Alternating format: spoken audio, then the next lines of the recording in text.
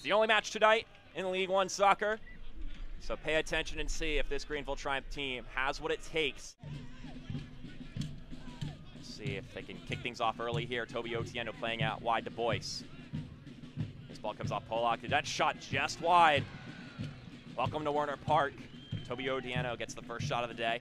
A cross in for Lomas. You don't want that to happen if you're the Owls. Here's a ball. Booth tries to head inside. Lomas!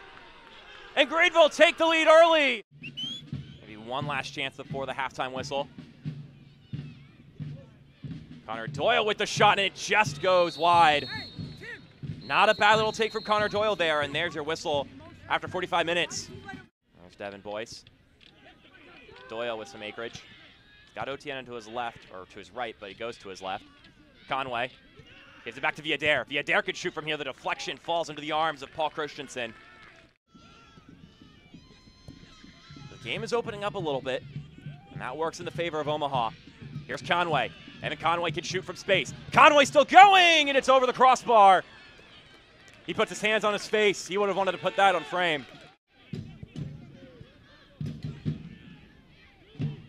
Oh, nifty little backheel. Doyle to Conway. He turns. He fires. Conway shot. Oh, my word. That was close. That would have been fantastic. Nearly a 360 spin from Conway.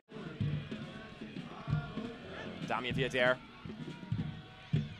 with the swinger. Conway connects on it. Conway hacking at it. Can't put a heated pass or a heated shot on target.